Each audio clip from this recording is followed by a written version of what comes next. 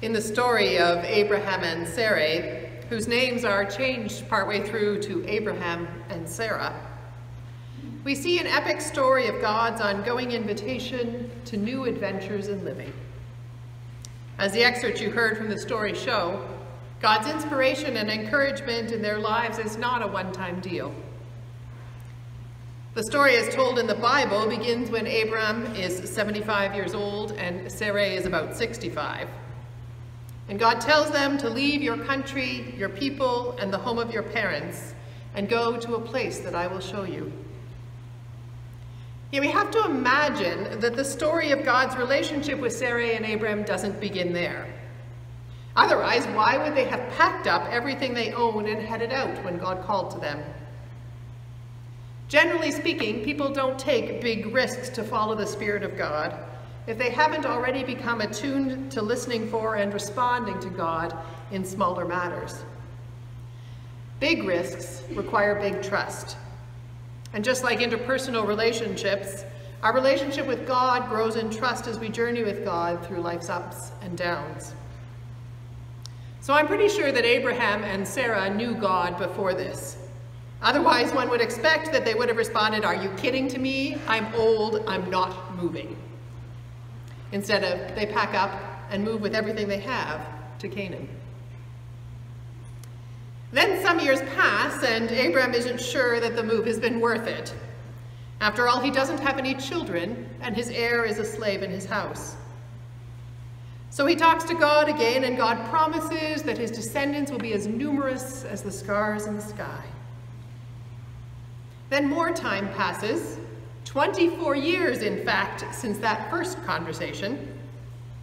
Hagar, his wife's slave, has a baby, Ishmael, but Abram still does not have any descendants by Sarah, his wife.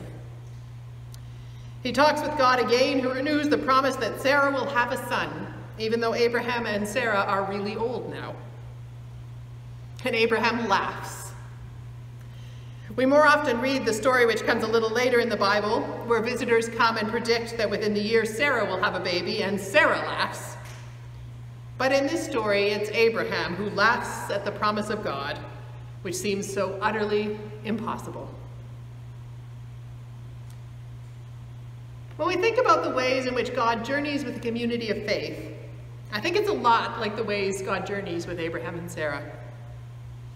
It includes inspiration to dare greatly, try new things, journey into unknown lands with courage. It includes encouragement when the way is just not like we imagined it was going to be. And we need to keep on being faithful through struggle and delay. It has room for doubt and despair, laughter at the impossibility of God, and hope. It's not a one moment, one conversation wonder, it's an ongoing relationship. And as we start our stewardship focus this year, we are considering what God might be inspiring us to do together as a community of faith. What is God doing in our midst, right here, right now? Former moderator George Cantwell talks about how powerful it is to share stories of inspiration in this short video that was made while she was still our moderator. Those of you who were at the conference worship service at the Canada Inns a few years ago may remember her saying something similar then. Hello friends. I wanted to share an observation with you, something that I've kind of noticed as I've been traveling around the church. Often, I think, as United Church folks, we tell ourselves a lot of kind of, here's what's not working, or here my budget is like in the red again, or the roof needs fixing, and we got a lot of kind of negative self-talk that we do. But here's what happens when the moderator shows up at a congregation or a presbytery meeting or wherever. All of a sudden, people start pulling out the best stories. It's like, hey, here's what we're doing. We started a community garden. We did this neat ecumenical thing. We're doing all this amazing stuff. And here's what I've noticed. As people start to share those stories, everybody in the room is going, I didn't know all this was going on. This is really cool. Are we really doing all this? I feel so inspired. And they think it's the moderator that's inspiring them. That's not what's happening. People are inspired because they're telling the good news of what they're doing. So friends, I just want to encourage you to not wait for a moderator's visit to tell the stories of what you're doing, because it's amazing. There's incredible stuff going on right across this church. And yeah, we've got broken roofs and we've got challenging budgets, but the gospel is very much alive in our communities of faith. And when we tell that story of where it's coming to life, our hearts are quickened and we find hope that allows us to deal with the roofs and the budgets and everything else. So folks, keep telling those stories.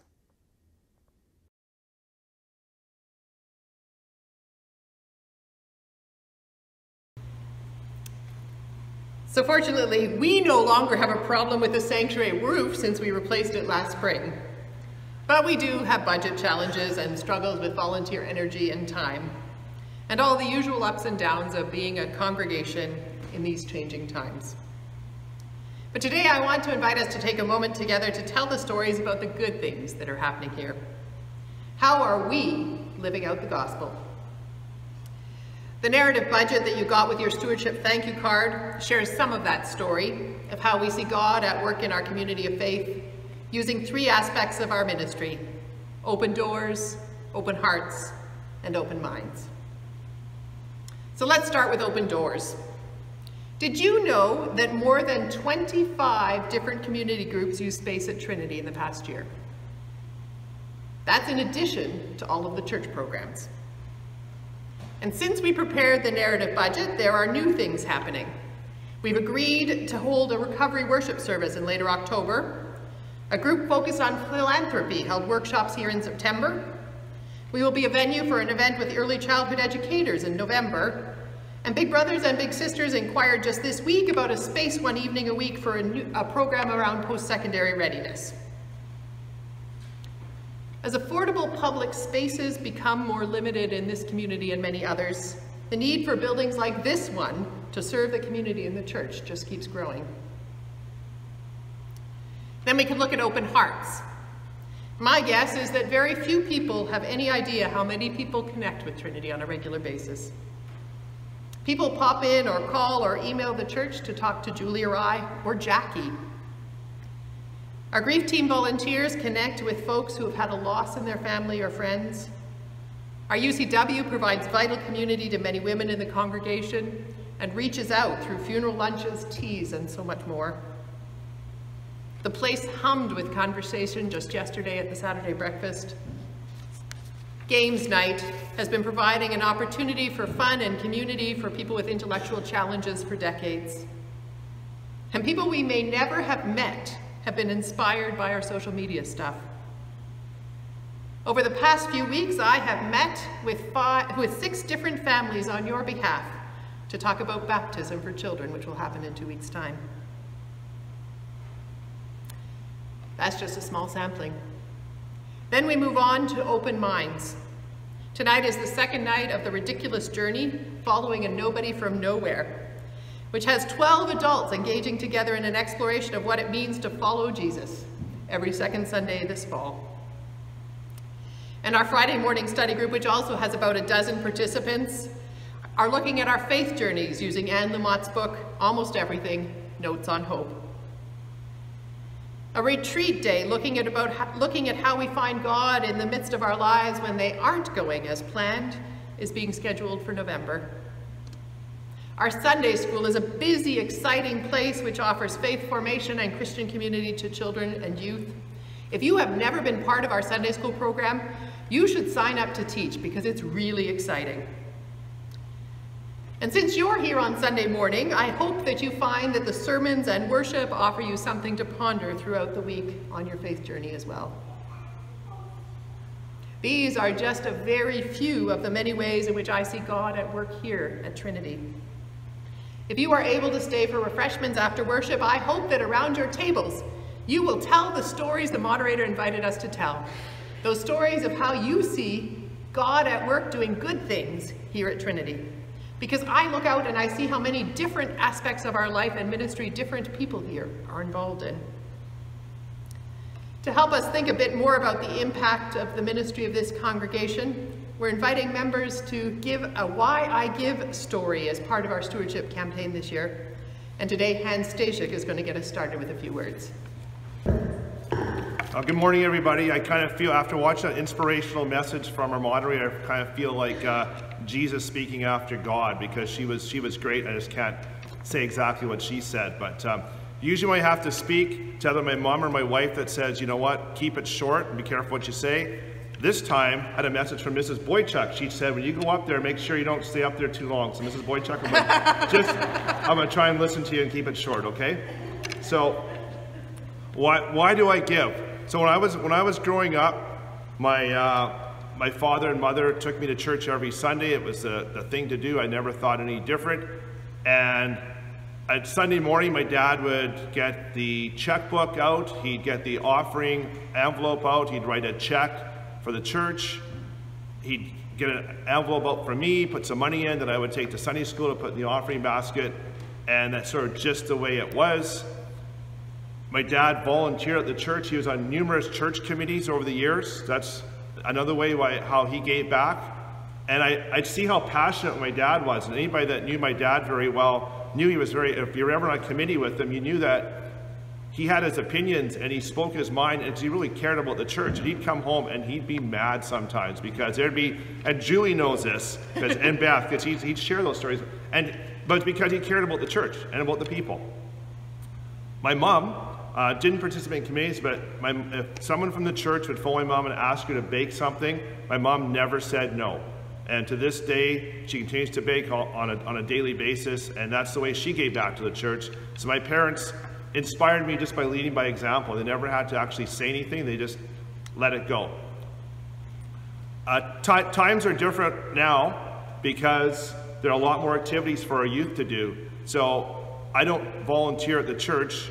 I give back by, when Andrew was younger, I would help by coaching. And now he goes to school in Winnipeg, and I'm on a few committees in Winnipeg at his school, and that's how I give back. And so that's why I don't have the time to really volunteer at the church. Once Andrew's graduates from high school, hopefully I can then commit some time to the church. So I just think that volunteering is just as important as giving financially. So also I find we travel quite a bit, and when we go to Palm Springs at spring break, we always go to church, and I'm always giving a donation. I just don't even think twice about it. I just think even though I'm not at Trinity, I'm still giving there.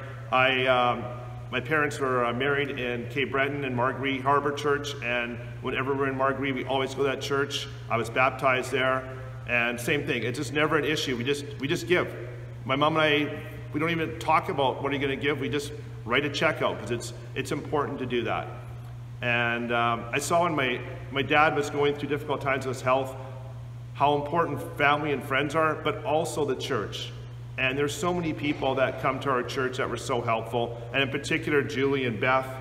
And until you've gone through a difficult time, you really don't know how valuable the church is. You know they're going to be there, but it was just amazing. And so it's just such a community, and that's another reason that we want to give and support our church.